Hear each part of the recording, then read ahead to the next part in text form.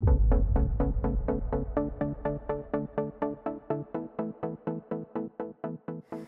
started working out 1988, 36 years ago, and I became interested in longevity in my early 20s. Now, that's kind of a joke with the whole biohacking before it was cool. That's meant to be tongue-in-cheek.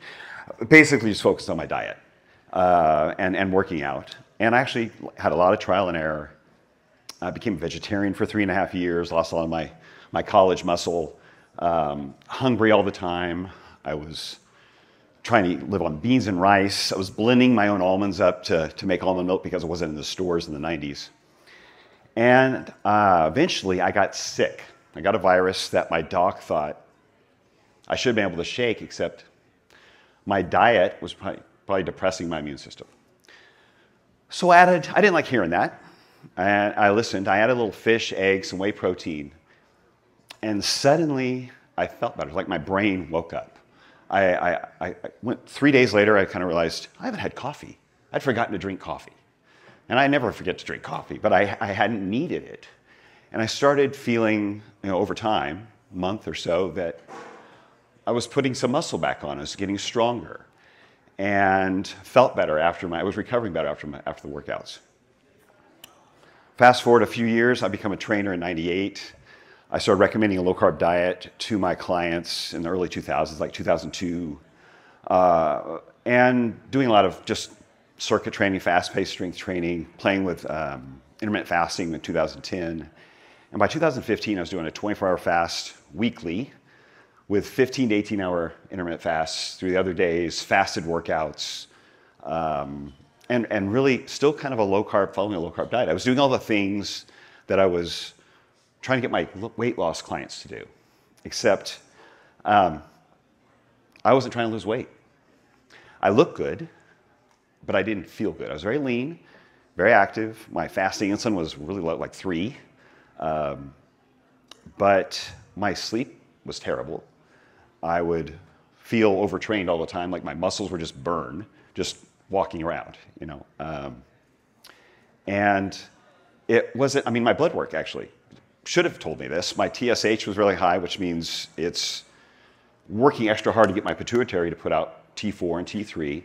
Sex hormone binding globulin, SHBG, is basically a protein that will bind to your sex hormones, free testosterone. If that's high, that's a good indication that your cortisol levels are high, right? So cortisol and epinephrine would have been high stress hormones. And anything that's lowering your free T is not your friend, whether you're male or female. So in my mind, I thought I was doing everything right. I was using all these hermetic stressors. And it was like my mantra, my dogma, whatever you want to call it. I was recommending it to everybody. But I was really creating too much metabolic stress. I was eating like a dieter instead of an athlete. But I was trying to work out like an athlete, and I had the metabolic health of an athlete. And I wouldn't call any one of those techniques or tools bad. But when they're misused, they aren't helpful. So we need the right strategy or the right tool for the right goal. I was pulling them all at once, and it was overtaxing my system because I was clearly overtraining. And I would have given the same advice to anybody I spoke to, but for me, somehow I was blind. I didn't see it myself.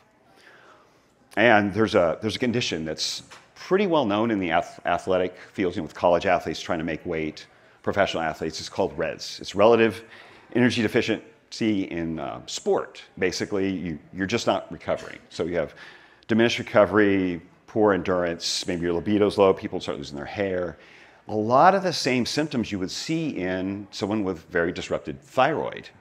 And we know a disrupted thyroid is pretty common among people who have a long, extended low carb and low calorie diets.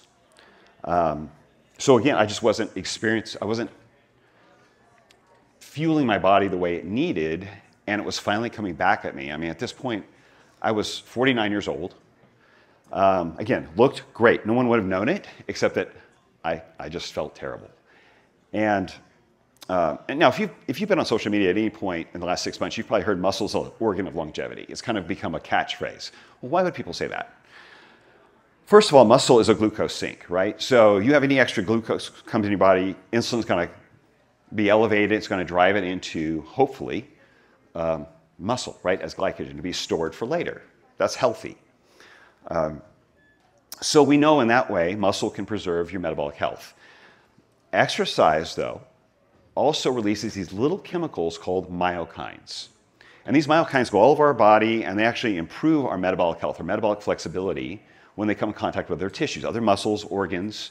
There's one in particular you probably heard of, you're a biohacker, BDNF, brain-derived neurotrophic factor, which is impactful in the rest of the body, but on the brain, it directly improves the functioning of our hippocampus, which is important for learning and memory. They're actually doing research with exercise to help people who have early stage dementia and as a prevention. So I think for a long time, exercise has been put to the back of the bus, right? Behind diet and sleep. I don't say it needs to move to the front, but we need to elevate it to realize there's a lot more to exercise than just burning calories. Now, as the CDC will tell us, number one cause of fatal and non-fatal injuries for people over 65 is falling. Now, if you watch sports at all, you see people fall all the time, right? It's practically half the sport of soccer. People fall all over the place. They're not being carted off to the hospital. They're popping up, running again, they're going to the sidelines. So why is falling so debilitating for these people over 65? Well, I mean, because they're not running on a sports field, they're not climbing on rocks, they're tripping over a chair leg in their kitchen and falling on their own floor. They need, it's their strength, right? They need stronger muscles, stronger bones. And if we're not intentional about building that, we lose it, right? So what I'm going to share is what I recommend for building muscle. This QR code will give you some of the research that I've collected to help support what I'm sharing with you. But again, this is what I found works for me. I don't mean for it to be prescriptive, but I have found plenty of anecdotal as well as research evidence to support it. And this is not a weight loss strategy or a way to reverse insulin resistance. So if you have more than 20 pounds to lose or you're insulin resistant, go take care of that. Use the tools with the right strategy, because you're going to be much more likely to actually put on muscle if you're in an insulin sensitive state. But what I'm going to share with you is for growth. And you're not going to grow and reduce at the same time. So focus on your metabolic health and then come back and then focus on muscle growth. A lot of exercise, I'm not saying don't lift weights if you're trying to lose weight. I'm not saying that at all. A lot of exercises have benefits beyond just building muscle, right? We're creating insulin sensitivity. We are moving energy through our muscles. We're releasing myokines. There's a lot of benefit. Build endurance, right? But not all of those strategies will help you build muscle, at least beyond the point of those newbie gains that hit you in the first 6 to 9 months. So muscle fibers are activated on an as-needed basis, from smallest to largest, or from low threshold motor units to high threshold motor units, because you're not going to use the same amount of muscle fiber to pick up a cup of coffee as you would a heavy bag of groceries, would you? If you try to use the same force, you'd have a face full of coffee. So the low threshold motor units, in general, this is kind of in macro. Some biologists could argue the nitty-gritty of this, but in general, low threshold motor units activate what we call type 1 muscle fibers. Type 1 muscle fibers are what activates you to go about your day, go to work, maybe do some low-intensity cardio, zone 2 cardio. They're great at burning fat. They have a lot of mitochondria in them. They're not great for strength. They don't really grow beyond a certain point. In fact, most just generally active people will have hit their maximum growth of type 1 fibers just from being active, without even doing resistance training. So they're not ideal for strength, but they're not meant for that. They're meant to just give us our energy to get throughout the day. Whereas the high threshold motor units, which means they're activated by higher resistance, they activate primarily type 2 fibers, which have fewer mitochondria in them than the type 1. They're very glycolytics, which means they like burning, they perform better on glucose. In fact, that's what they demand. They're not great at burning fat. And they're most susceptible to muscle damage and inflammation from work, but They're great for strength, for speed, for power, for growth. And so if you want to build muscle, this is your target. But most people never hit what's left of their type 2 muscle fibers beyond those newbie gains because of their technique, because of the way they're approaching their strength training. So how do we target the type 2 muscle fibers? Well, there's been a lot of theories over the last 20 or 30 years about how to best cause hypertrophy, right? There's metabolic stress, there's muscle damage, and there's mechanical tension. So metabolic stress, we're all familiar with. We felt the burn or we felt the pump. It's a release of metabolites in the muscle. Lactate's released. You get the hydrogen ions making that burn. Used to be blamed on lactic acid. It's actually the hydrogen ions. So when they do studies to determine, they try to isolate. Like we could say, well, all these things are happening and there's growth. Well, to know what's actually causing the growth, they need to isolate the cause, right? So if we remove resistance or work from the muscle, but we still add the metabolites like lactate, they really don't see any growth from that. There's no growth from lactate alone or metabolites alone. So it's questionable whether metabolic stress would actually be causing or stimulating muscle growth. And then if you look at runners, like a 1 mile runner, right? He's putting out a lot of metabolic stress. They don't have really large muscular legs, but they're hitting a mile, sub 4 minute mile. That's a lot of metabolic stress. They're not really growing big legs. And we know marathon runners, or marathon training, really, can actually cause a reduction of both type 1 and type 2 muscle fibers. You use them so much, put them under so much stress, they actually, you lose muscle. So not ideal for building muscle, right? So that would question whether metabolic stress could actually be effective at building muscle. But it does cause inflammation, which we know can negatively impact our recovery and our performance at subsequent workouts. Muscle damage, we've all heard this one too. Muscle is broken down and rebuilt. And yet, when they do studies where they intentionally cause damage to a muscle through compressive therapy, or a compressive effect from something like a bruise, right? Essentially, they try to bruise the muscle. It doesn't rebuild bigger or stronger. And the muscle damage, again, creates a lot of inflammation in those fibers, which can negatively impact future workouts and your recovery from workouts. So we're left with mechanical tension. But what is mechanical tension? This one doesn't get a lot of press. Doesn't get a lot of people writing about in muscle and fitness. But this is when you've created tension within the fiber. You have to have basically a maximal effort. Okay, so maximal recruitment of those type 2 muscle fibers. But there's a slowing of the contraction speed within the muscle. So for instance, you're getting towards the end of the set, you're approaching failure, and suddenly the pace at which you're able to finish contracting the muscle during the set in each rep starts to slow down. As much effort as you're putting out, right, maximal effort, it's slowing down by itself, okay, from the fatigue. And in the slowing of what's happening in the fiber, if I can get a little nerdy with you for a second, inside the fiber we have contractile proteins, or actin and myosin, that move past each other, right? And so maximal force are moving pretty quickly, but as that pace of that set starts to slow down, they start moving past each other a little bit slower, they're creating a little more friction, and they start creating these cross bridges. So the forming of those cross bridges is what actually stimulates the body to bring more proteins into that muscle and create what we call muscle protein synthesis, or the creation of protein within that muscle. So it's those muscle fibers rubbing past each other in those slower reps right at the end of the set that actually stimulates that growth. So this was explained well by a guy named a researcher named Chris Beardsley. That's his website, his Patreon. If you wanted to dig deeper on the stimulating reps theory, that would be a good resource to go do a deep dive if you wanted to. But again, it's the maximal recruitment of muscle fibers is needed with fatigue from those muscle fibers to stimulate more proteins going into the muscle. And you can stimulate this with heavy weight or lightweight. But I'm explaining why I think heavyweight's a little bit easier or more consistent to hit the goal. So with when you're using a heavier weight, so something that would cause you to fatigue in less than 10 reps, let's say, when you start lifting that weight, you are activating the majority of those muscle fibers, or shortly, within a few reps, activating all the muscle fibers within that muscle. You're hitting those upper threshold type 2 muscle fibers.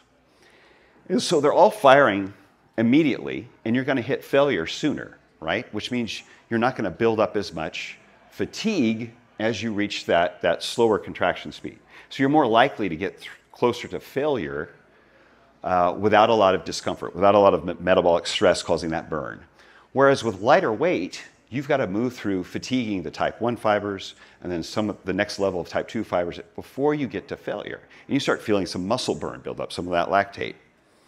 And the tendency could be your maximum perception of effort, is what we call it. You start feeling that burn, and you say, well, I'm feeling burn, I'm getting close to failure, but you're really not reaching as close to failure as you would if you weren't feeling that burn. So you might stop a little short of that. So you really have to push through a lot of metabolic stress to reach failure, much more so than if you were using a heavier weight in which you're activating those muscle fibers right out of the gate. So it's not that you can't use lighter weight, it's just that you have to push through a little more discomfort to get to it. And how do we know we're reaching this mechanical tension? So as I mentioned before, so the last 4 to 6 reps, give or take. Okay, so that's not a set number. But as you start to notice those reps slow down with your maximum effort, it's going to be those last 4 to 6 reps that you're getting all of that mechanical tension really being built up and creating that friction between those proteins. So you've probably heard of slow training, where people intentionally slow their pace of their set down or the reps down. Not that that's bad, but slowing it down intentionally is not creating the same level of friction because you're not getting the maximum recruitment because you're not putting out maximum effort. If you're intentionally slowing the set down, you're not recruiting all the muscle fibers. You could be pushing harder, right? So eventually you'll get there. It's like doing a longer set. You just have to push through. You have to wait until everything starts fatiguing, and then you'll get there. But slowing it down intentionally is not creating the same level of friction as if you have maximum effort and it's slowing down involuntarily. So how do we make this happen? How do we structure our workout? Because we want to stimulate enough growth to create muscle protein synthesis, but we don't want to have so much that we create so much fatigue that we can't recover from before our next workout, or even create fatigue that limits the performance at the next workout. Because your performance in your workout is what determines how many of those muscle fibers, those type 2 muscle fibers, you actually recruit. So we want to get the effective reps, but limit fatigue. So I've included in the studies a meta-analysis that looked at a large number of studies that looked at sets and reps and combinations of volume to create hypertrophy. And what they found was the greatest limiting factor for hypertrophy was actually volume. And it was too much volume. It wasn't not enough. It was too much. Too much volume actually limits hypertrophy. Compared to what we hear on social media, volume is king. That doesn't play out in the studies. And what they found was the sweet spot for these studies seemed to be 4 to 6 sets per muscle group, and then to train more frequently. In other words, hit that same group of muscles another time in the week, rather than doing like a bro set where you're hitting 2 or 3 muscles on Monday and another 2 or 3 muscles on Tuesday, and it's like once a week. Combine a few different muscle groups together, hit just 4 to 6 sets, and then come back to them later in the week. And then I found a few more studies that have included there, both male and female, trained male and female athletes. 5 to 10 sets for muscle group trained seem to provide more hypertrophy than 15 or 20. So over and over again, the literature is showing fewer sets done correctly, done to failure. All sets in studies are done to failure. So fewer sets done to failure actually has a lot more impact on hypertrophy than doing 15, 20, 30 sets. Contrary to what you're going to hear from bodybuilders and a lot of influencers on Instagram. We have a concept called reps in reserve. And this means when you intentionally stop your set 1 or 2 reps right before failure. Now, why would you do this? Well, because failure creates a lot of inflammation. When we go all the way to failure, there's a lot of inflammation and fatigue created that takes longer to recover from. So we have studies showing, comparing people who stopped at 1 or 2, what we call RIR, reps in reserve. That would be, if you know you're going to fail at 10 reps, right? If you go all the way to failure, it's at 10, you choose to stop 2 IRR. That would be stopping at 8, right? So 2 reps in reserve before failure. That created as much hypertrophy. So you got as many effective reps as you needed to stimulate growth, but you didn't have the same level of fatigue and inflammation. So you actually recovered better by stopping just short of failure, but you still got enough stimulus for the growth. So we want to, again, limit fatigue. And those high threshold motor units, as I mentioned before, they're easily fatigued. They're very likely, they burn glucose, and they're very easily fatigued. So if we fatigue them too much, they don't recover, they don't grow, and many times they're not even available during the rest of the workout because they're shot. And the exercises done early in the workout will actually be the ones that get the most benefit. So how do we want to structure things? Well, we can look at maybe what the bodybuilders did prior to the 1950s. So after the 1950s, we saw a lot more steroid use come into the bodybuilding world.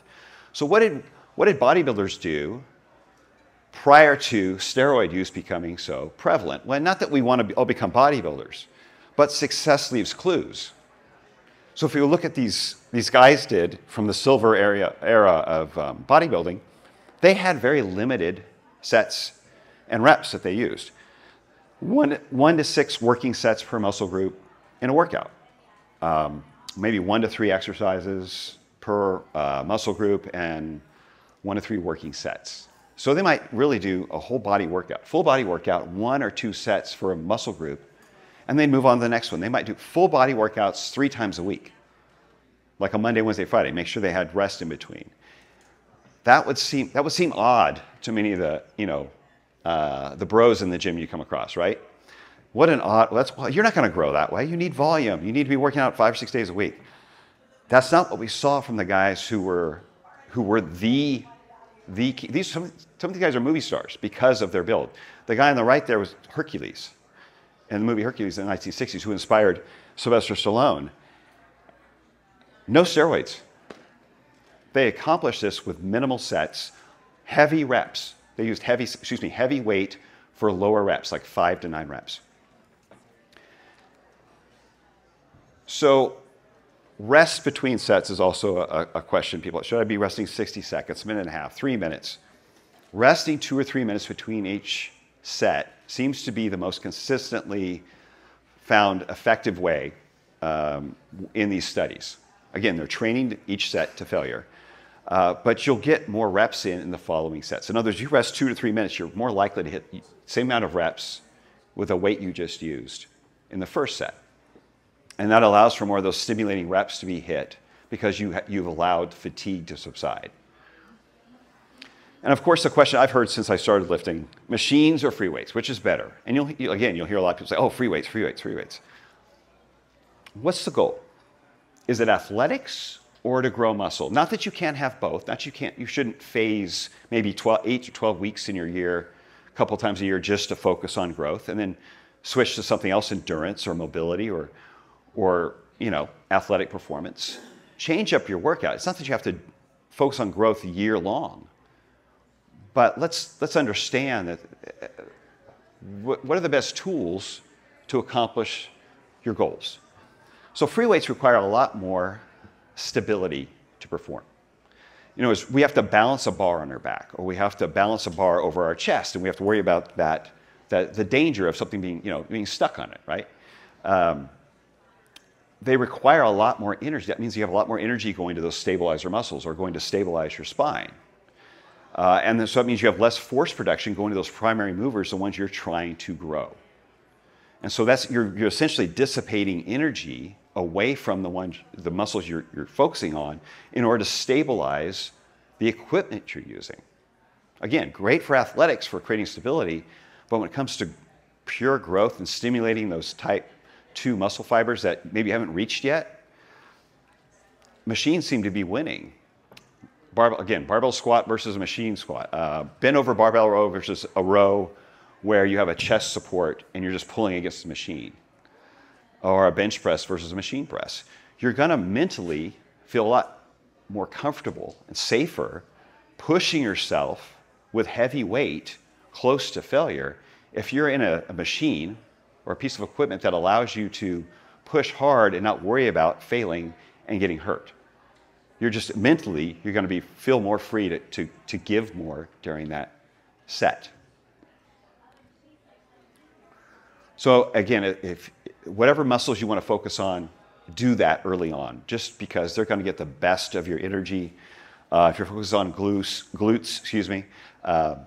hip thrusts, kickbacks. A lot of guys, it's the chest. They want the big barrel chest.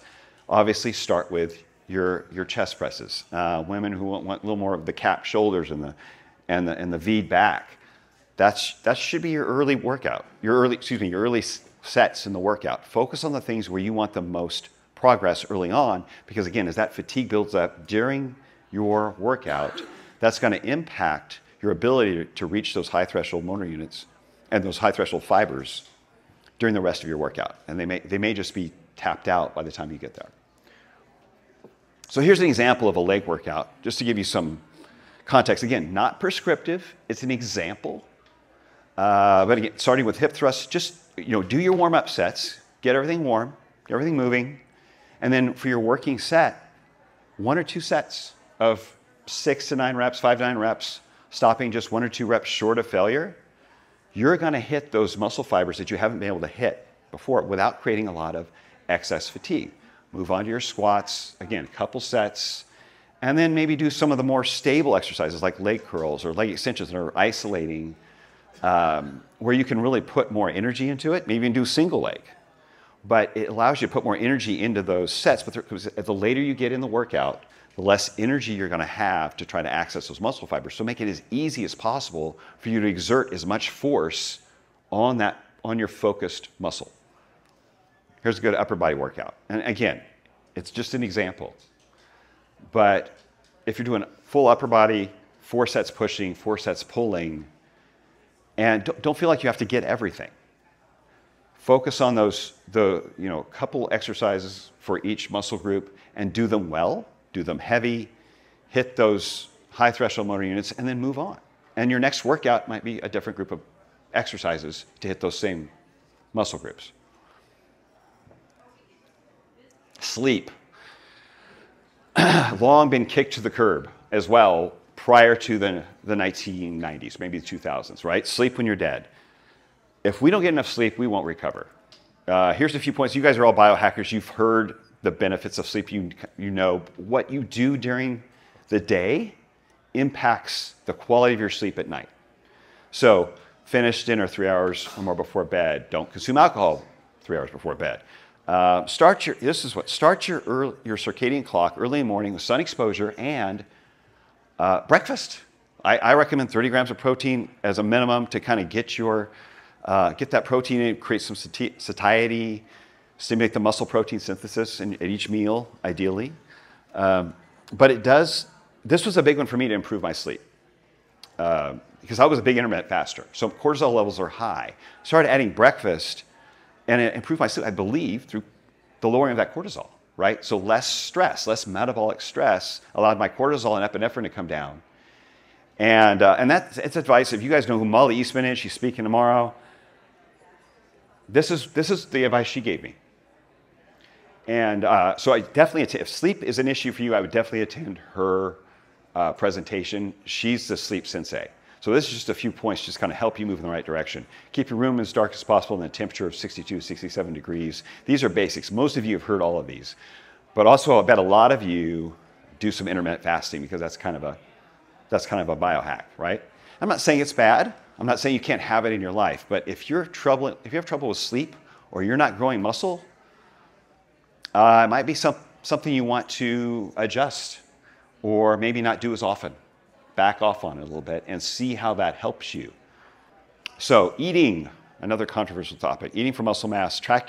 I believe in tracking calories and macros. Even if you don't do it all the time, like indefinitely, do it at least long enough to get an idea of how much food you should be eating, what that looks like in your diet, what your plate should look like so you can prep. You're making sure you're hitting your macros. You're making sure you're getting enough calories or the calories that fit your goals, because what isn't measured isn't managed. So it's easy these days to know how much we burn and consume for the most part, right? If you're wearing a kind of watch that tracks your calories, you can get an easy read, or an Oura ring, a Whoop strap, you can get an easy read on your resting and your active calories. So you can know what you burn in a day. And then you just track your food at MyFitnessPal and say, hey, am I hitting my macro goal? Am I getting enough calories? Or am I way over, right? I personally use a food scale. I'm kind of, a little nitpicky about it because I wanted to get eyes on it. When I was having that kind of problem, eating intuitively, it wasn't really intuitively. I was over cranking all my hormetic stressors, right? I was thinking I was doing the right thing. And when I really started measuring things, I realized I was way off. So I use a food scale. I'm one of those guys.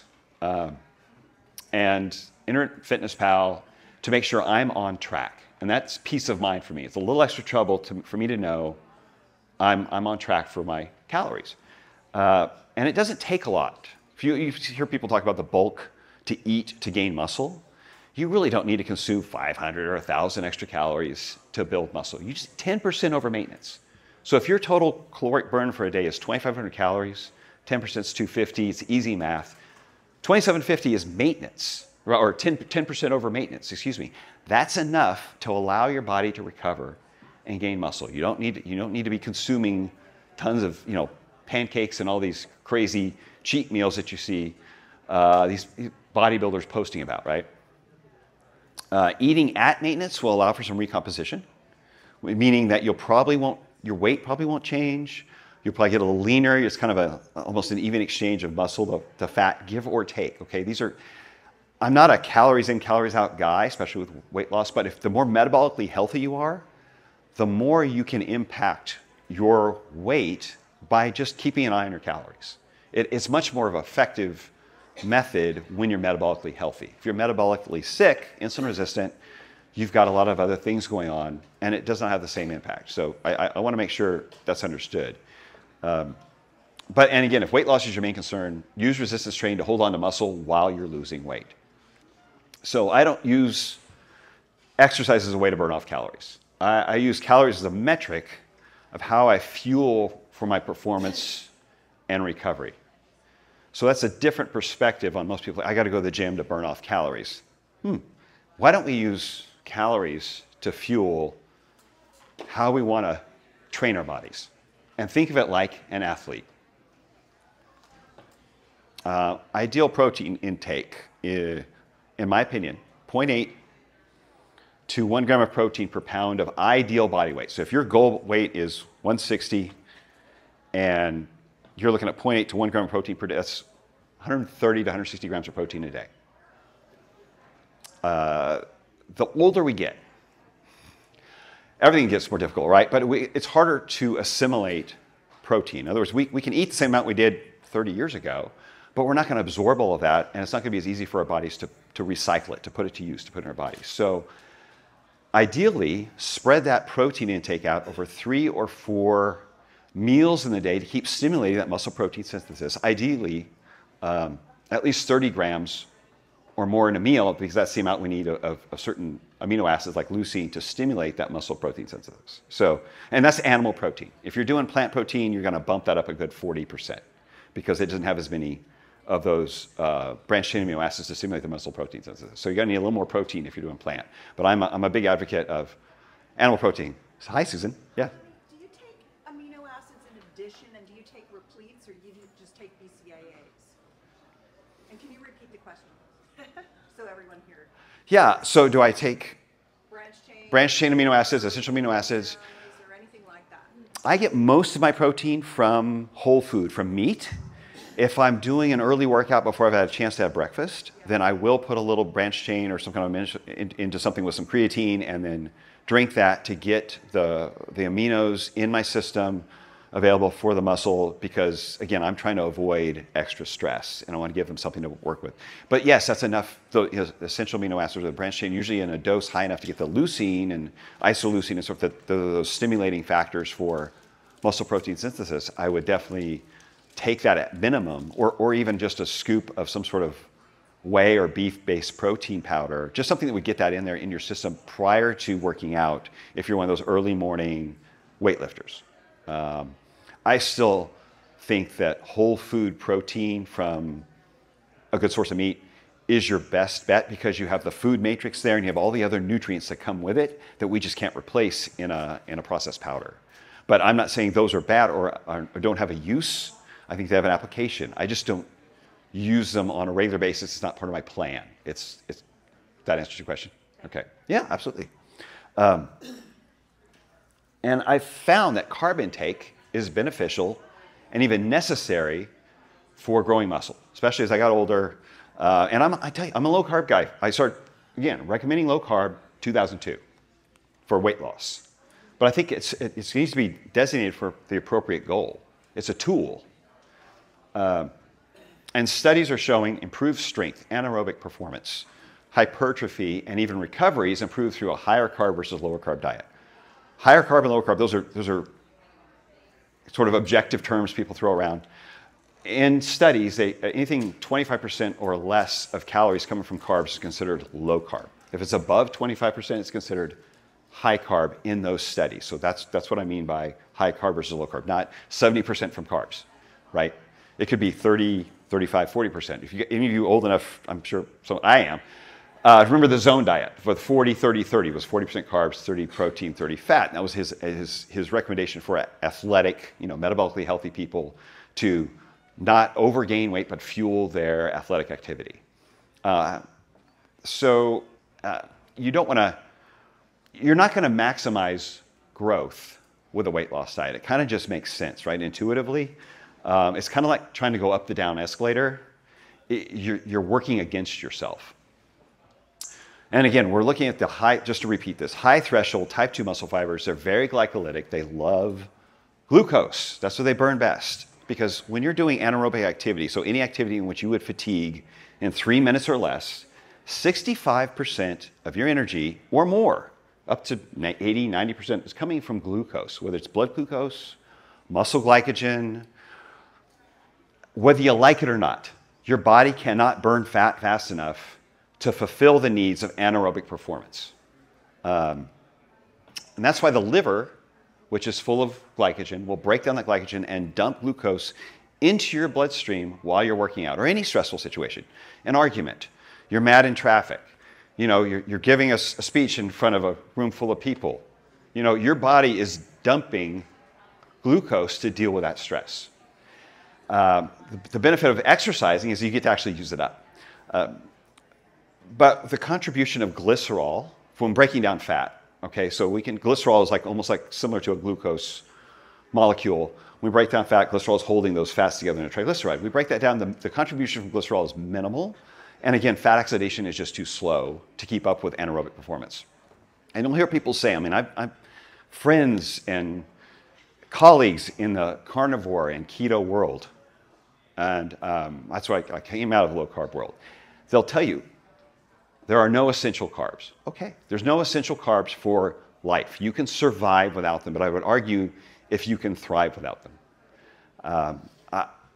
In a metabolically healthy person, they're not only beneficial, I think they're optimal when you're active, and especially if you're trying to grow muscle. So gluconeogenesis. What about gluconeogenesis? Okay. Gluconeogenesis is a process which your liver breaks down amino acids and turns it into glucose or glycogen, right? To replace your stores when there's not enough glucose present.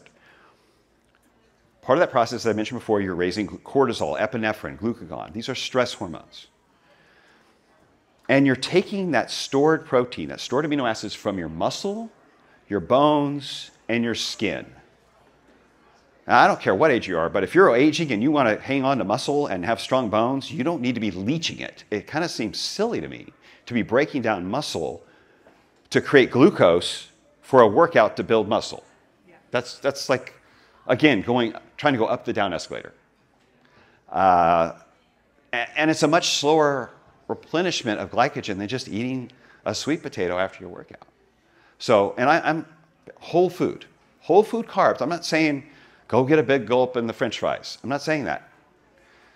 But we need to reframe our concept of carbs and as food that we've always eaten.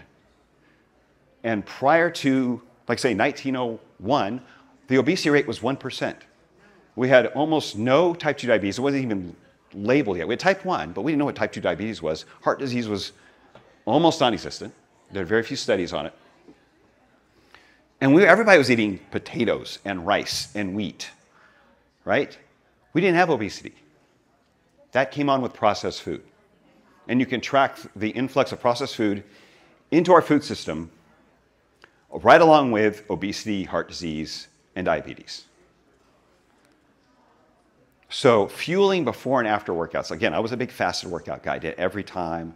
Thought it was amazing until it wasn't, right? Until it came all crashing down. Combination of protein and carbs 1 to 2 hours before a workout to improve your performance. Again, the better your performance in the workout, the more likely you are to reach those muscle fibers that you haven't been reaching in prior workouts to create growth, right? You're just going to perform better because you're going to work out harder and hit and activate those muscle fibers. And then a combination of protein and carbs within an hour after the workout to improve your recovery so that you're ready for the next workout.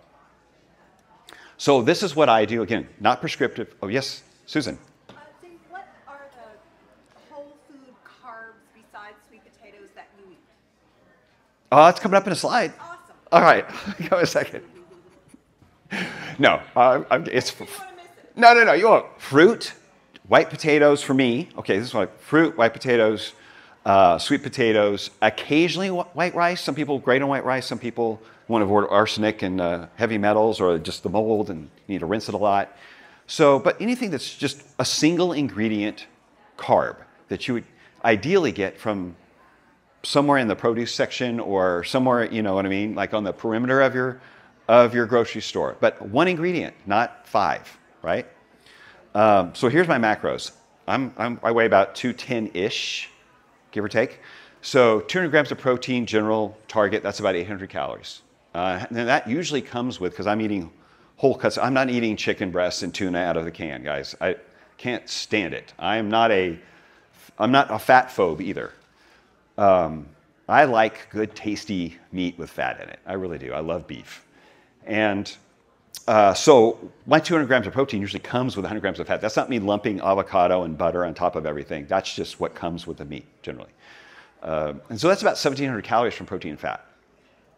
And then, so I'm 1,200 calories short of as I showed you before, I burn about 2,900 calories a day. That leaves me 1,200 calories short. Well, that's way under what I need just from eating meat and fat. So 300 grams of carbs gives me about 1,200 calories, and that meets that deficit. So that puts me at maintenance at 300 carbs. I was never eating 300 carbs prior to this, you know, my little revelation where I was underfeeding myself and working out too hard. And again, potatoes, sweet potatoes, fruit, and white rice. Those that make up the majority of my carbs. I cook at home. I don't eat out much. But that's what makes me feel better. I feel better after I eat when I eat these things. And my fasting is still great. I'm not putting on any extra weight. I like where I am. Macro ratio is approximately, like I mentioned, like the zone, 35 to 40% carb, give or take. This can vary a bit, 25 to 30% from protein and 30 to 35% from fat. Your typical bodybuilder would look at that and go, too much fat, not enough carb. So this is not a high carb diet. They're doing, you know, or even an athlete who's training 4 hours a day. They're looking at 60, 70% coming from carbs. Lower fat probably, because it's slow energy. You'd probably be at 20% fat, maybe 25, 30% protein. And if I want to lean out a little bit, like I'm trying to do for like some of the pictures you saw, yeah, that's if I'm trying to get in front of a camera, I might back off a little bit. You know, back off 100 grams of carbs. That puts me at about a 15% below maintenance on calories. And because I'm insulin sensitive, my body responds to that. And I can slowly lean out at a manageable pace and still retain muscle. It's not a crash diet. It's just a little shift in the carb intake and the energy coming in, the quick energy. And it's enough to let my body say, okay, we need to shift to a little more burning fat, a little more fat burning. And that allows me to lean out, again, slowly and hanging on to muscle. And not to be prescriptive. Find the ratio that works best for you. Find the ratio that gives you the energy you need, fits your goals for performance and whatever, weight gain, weight loss goals you have personally. I think even if you're not interested in building muscle, right? And this seems like theoretical, odd, things you just don't want to deal with. If I can just convey one thing, is that we need to pay attention to what our bodies are telling us, because none of us are getting any younger. But I think if you're in this room, you have an interest in your health. You want to make an impact in some way, whether it's your career, your family, some sort of passion, some kind of cause you believe in, and you want to have the energy to keep doing that well past, if you look around, your colleagues, as they get past 40, 50, 60, some aren't looking so good, are they? They're not performing so well. They're maybe some sort of metabolic disease is taking them out of the game. Or they're on 8 different meds to manage what used to, their blood pressure, their blood sugar. And you don't want to be there. That's why you're here.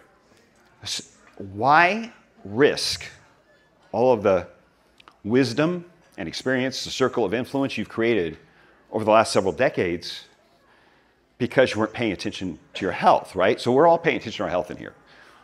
But that is my motivator that is my impact that I want to make, to convey. It's like you hit 50 or 60, you don't need to let off the gas. You just need a better strategy, right?